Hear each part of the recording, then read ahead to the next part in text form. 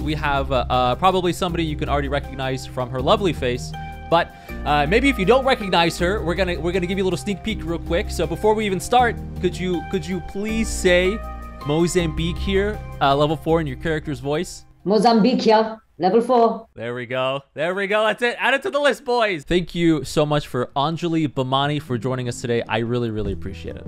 Thank you. Thanks for having me. I'm excited to chat and excited to have a chance to connect with you and some more Apex family out there. I asked this for all the voice actors because, you know, everybody's interested. How was your first audition? Like, how did it go when you were coming in and you were figuring out, you know, like this was Apex Legends that you were voice acting for and that you got the voice for Rampart? Well, my first audition was a recording at home, so I didn't have a sense of what it was for. But my callback was when I started to understand what was going on. Right. And it was cool because, first of all, I've had the luxury of not actually having very many callbacks. And just getting a lot of things where I did the audition and then I got the job. So I shouldn't say the luxury. I've had the good fortune of that, but I think the luxury is actually getting the chance to have the callback and to work with the director. So it was really, really fun because I already knew Eric from other auditions that I had done. I actually had auditioned incidentally for Bloodhound before that. I'm very glad I didn't get that because Allegra is so perfect for it and I am so not. So I had met Eric and the team a little bit earlier, but mostly remembered Eric at the time because that's the main person you're dealing with when you're first having that first set of callbacks. And it was super fun because Rampart is so much more like me than a lot of my other characters that I play. So it was just like me having a good time with my accent and that was pretty much it. Like, it was really, really fun. The lines are so much fun. They'd written her in such a beautiful way. They'd made her so fun that the laugh that you hear a lot in the game is my own laugh, laughing at myself, but really not myself, laughing at the lines they've written. And so it sounds like Rampart is being very proud of herself because I think she's hilarious. And she should be very proud of herself because she's really funny. But then when she did, and the first thing you see when she comes up is she grabs a piece of gum from the ground off of her boot and just eats it. I'm like, good Lord.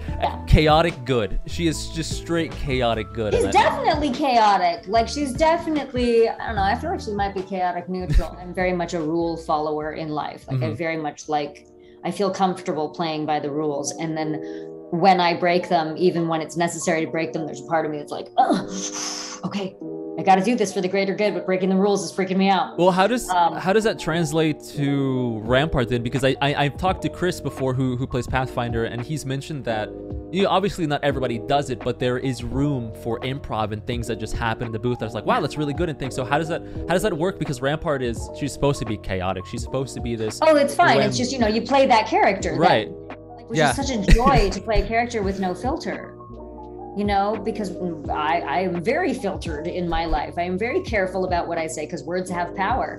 But she uses her power in a very different way, and it's very fun. I have a lot of respect for like the voice actors and the way you guys do things, and it's always just really cool to see you guys do your thing. I really like it. Thank you for that. I think especially once you've played a role for a while, it's very easy to slip into, and some roles are easier than others. It's that first finding who the character is and figuring it out with the team.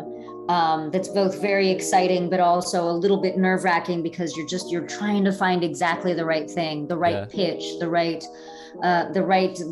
depth of the accent. You know, it's especially tricky in games like Apex and Overwatch because we want to be very authentic and respectful to the cultures that inspire these characters, but we also have to take into consideration that, you know, Apex is on a planet in the future, so it's not set in her origins may seem British Indian, but there's no India and there's no UK where she is. Like, we're out here in the elements.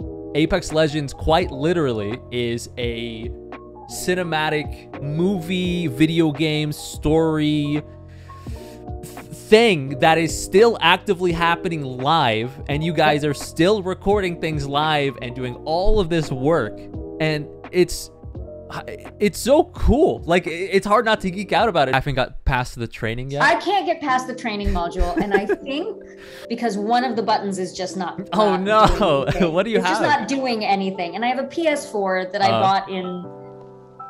I think we bought in 2016, and I've probably played it like 10 times. So it's very like it's a sad state of affairs. I heard that maybe you have a little Kickstarter, a little something coming out. So you know. I do. So a little backstory on this. Because I love storytelling in every way. And that's one of the reasons why I'm an actor.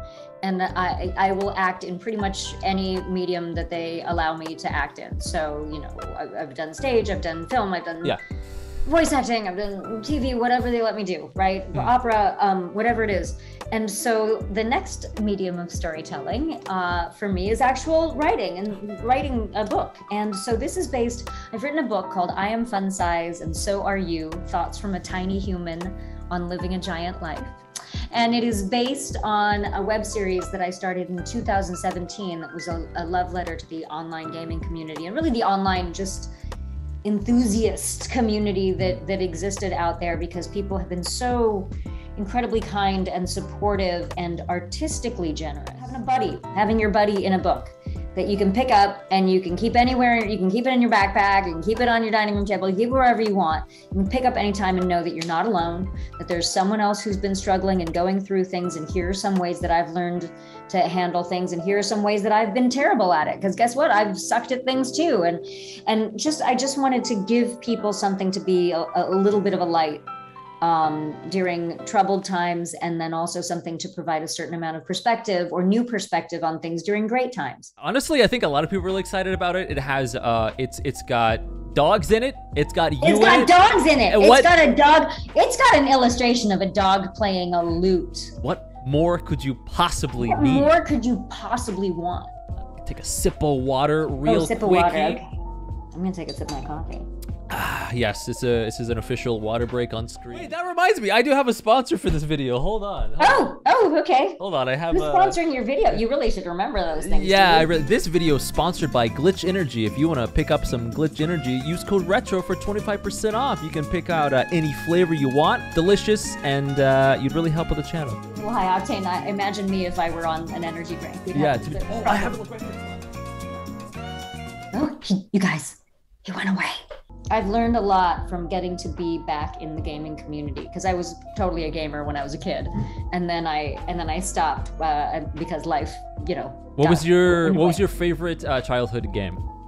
Well, like I said, I started with TTRPGs, so I played Dungeons and Dragons from age 8. Yes. And then when I went to college, well, not college, probably in high school, I started playing on the computer, and there were all the Forgotten Realms games that were on the computer that were like straight up RPGs, like Baldur's Gate, and Shadows of Amun, and all of that stuff. So I played all of those. I love the fact that my dear friend Jennifer Hale was a voice of someone that I played when I was a child, and now she's like a dear That's so family. Crazy. Oh my gosh, can I show you what just came in the mail? Of course, I was please. gonna post about this, but you're gonna see it first. Yes, exclusive. Up in the mail. I'm so excited. You saw it here first. Look what I got! Oh, you got a Nessie! No way!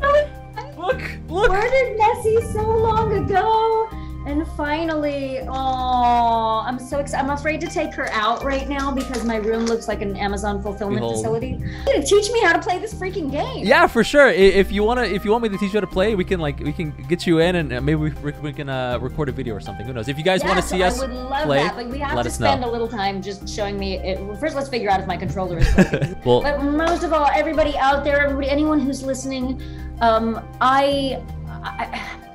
it's just gonna sound super cheesy what I'm about to say, but I just feel the need to say it, especially in these times. I hope everyone can take that out into the world and take these heroes that you play as and take that power out into the world, because you have the agency to make the life that you want. So take care of yourselves and take care of each other. I couldn't have said it any better myself. Thank you so much again, Anjali, for coming out.